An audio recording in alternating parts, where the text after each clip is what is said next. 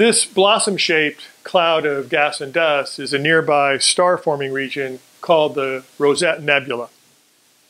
These dark snaking channels here in the Rosette are places where gravity is brought together nebula material under great pressure and high temperatures, resulting in the ignition of new stars.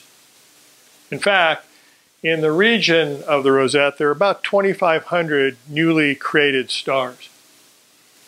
Here in the center of the Rosette, you see an open area caused by gusting solar winds from a cluster of newly created stars that blew away the surrounding nebula material when they ignited. I printed this image of the Rosette on an archival but very reflective photographic paper and then face mounted it to acrylic to really bring to life the luminant qualities of this incredibly beautiful place.